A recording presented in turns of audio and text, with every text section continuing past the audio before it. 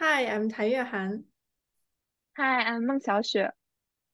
We are the directors of Restless is the Night, which is our graduation film at the University of Southern California. The film set the background in modern-day China and tells the story from the perspective of women. Our idea comes from the experience of walking in the night as a woman.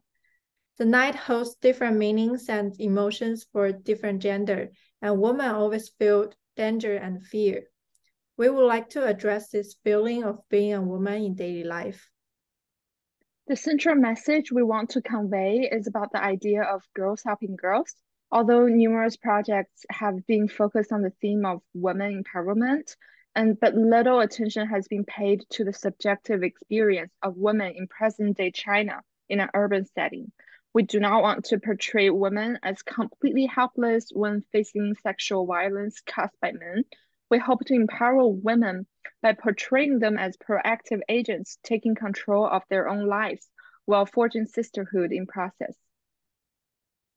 So Thank hope you. you all enjoy the film. Thank you.